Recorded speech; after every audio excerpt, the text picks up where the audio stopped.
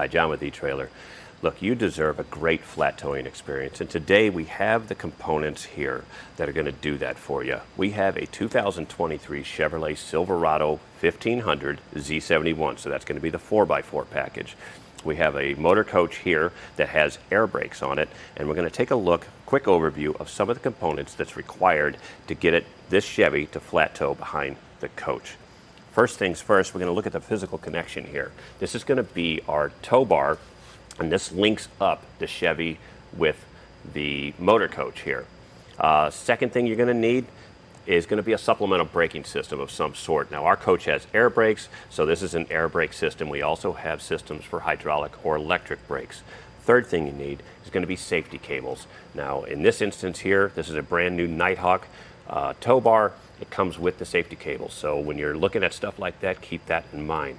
Fourth thing you're going to need some sort of diode wiring. This is going to transmit the signals like turn signals, tail lights, and brake lights from the back of your coach to the back of your Chevy. And the fifth thing you're going to need is the base plate.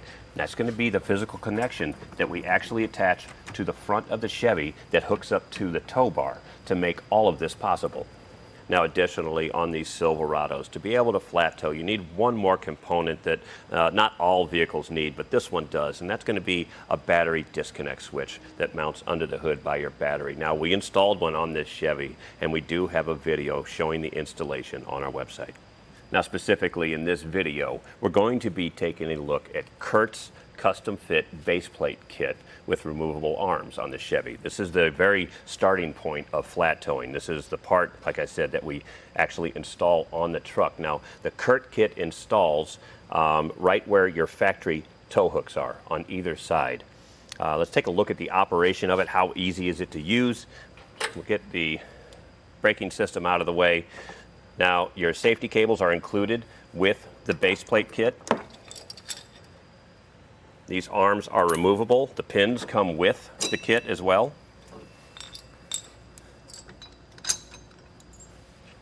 So to unhook, it's that easy. There is no crossbar. These are direct connect right to your truck. If you want to remove the arms, they twist out. And so you're left with a clean factory look here. And you can work your way across. You can go around town wherever you need to go. If it's time to flat tow again and hook back up, these go back in. That easy. Depending on your type of tow bar, installation is pretty painless to get back on the Chevy. So this is awful nice if it's raining outside, which it usually is if I'm flat towing. This is a quick, easy method. I like the fact that it removes off of the truck for a clean look when you're not using it. It has plugs, so if you're not using it, you can plug up the holes on the base plate itself to keep dirt and moisture from entering in there and causing you future problems. Now, something like this, as far as installation goes, on some of these trucks it can get pretty involved. This one here, we didn't have to remove the bumper or anything, but we did have to remove the tow hooks, and we found a few tips from underneath that made it a little bit easier for us to install these. Now, there's some limited room and you might need some special tools, but if you want to see how to install this base plate on our 23 Chevy, stick around and we'll show you.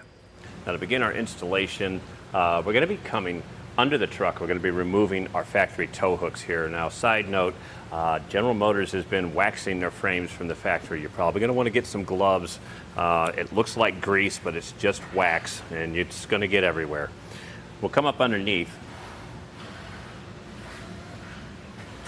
and you're going to have a factory splash guard here. We removed it earlier just for filming purposes, and we really realized that by doing this, you have a lot more room to work. It's only 4 bolts that holds it up. And once you remove it, you can see it's wide open under here. So it's not in the instructions, but I would say do yourself a favor and just remove the 4 bolts that hold this up. Give yourself some more working room.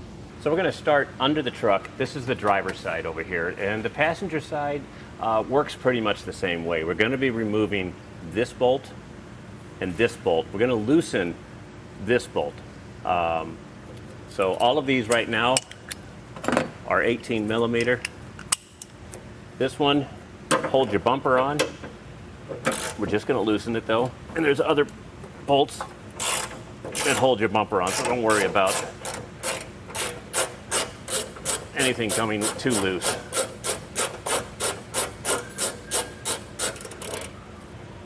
We're just going to make room for us later on. We're going to need to get under here. Now these two bolts actually hold the toe loop. This bottom one's going to be a shorter bolt, and then that upper one runs all the way through, so you may need an 18mm wrench.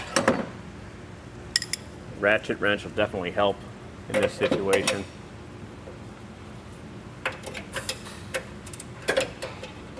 So this bolt will come out of there. We did find that at least on the driver's side, we had to remove that. This has such a large washer on it. So it'll pull that out, and then we can thread this back on here. Now, with these two bolts, that's all that's holding your tow hook on the front. Now our next steps are actually going to be trimming the fascia here for the base plate and the safety chain plate.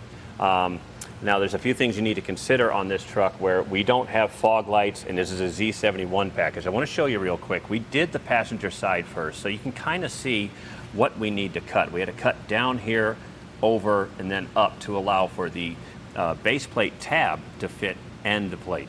So keep that in mind when you're trimming the front of this. Just do a little bit at a time. Now today I'm going to be using an oscillating tool to cut this. Now this is just plastic. You could cut it with a razor knife if you're careful, or anything else that you're comfortable with.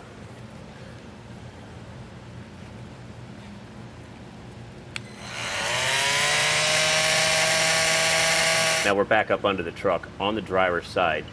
We're going to be using the two holes that the factory provided here. The problem is we need to drill on the other side of this hole. So in order to get a template up here, we're going to use the base plate itself. This is the hardware that comes in your kit. So right now, temporarily, we're going to run this through. You may have to lift up on your bumper tab here to get that to line up. So this bolts all the way through. And this bolt, we're going to line up the back pin here. And then I've got a right angle drill. I'm going to drill from the other side. I'm going to drill a pilot hole, and we'll probably end up using a step bit. There's not a whole lot of room over here. If you have a very long 1/2-inch drill bit, then you can go straight through from this side. Our problem was the chuck was hitting this. So this is going to be a thing where you're going to have to do whatever works best for you. Now that we've got where the pilot hole has marked the frame, we're going to remove this base plate, get it out of our way, and get this hole drilled.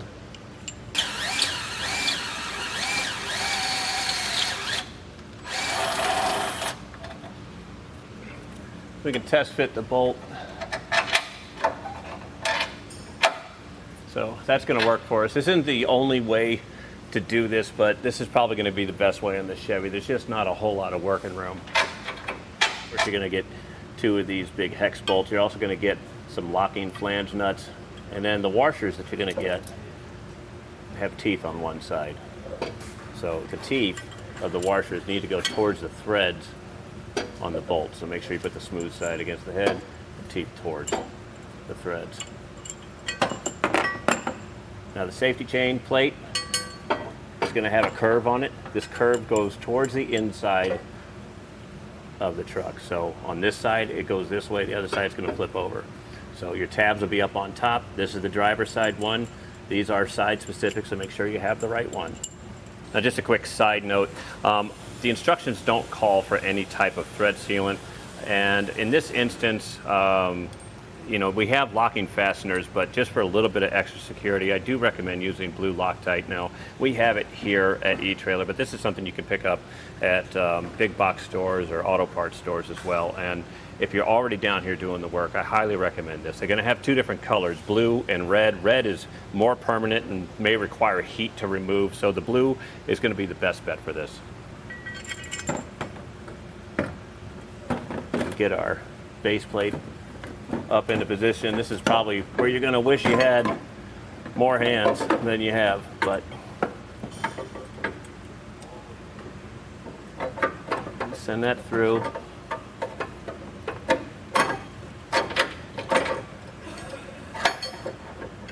I'm going to line up the first bolt. And you may have to lift up again on this, on your bumper mount here to get that one in. We'll do the same thing to the second side. Again, you may have to wiggle your base plate up and down to find the right.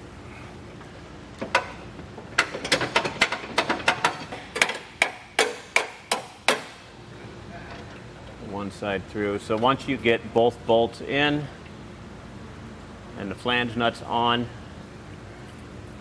you can torque this hardware to the specs that you're going to find in your installation manual. Now, just a side note, all of the hardware that came off the factory hardware was 18 millimeter. This new hardware, both sides, is going to be 19 millimeter.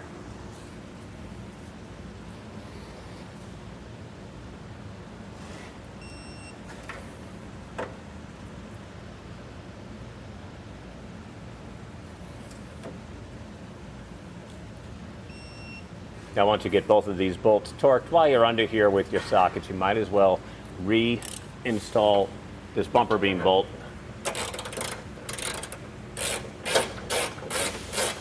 Now, in your kit, you're going to get 2 quick links and 2 safety cables. These are in the event of one of the failures of the hardware that we just installed. Now, one of these needs to be installed on each side.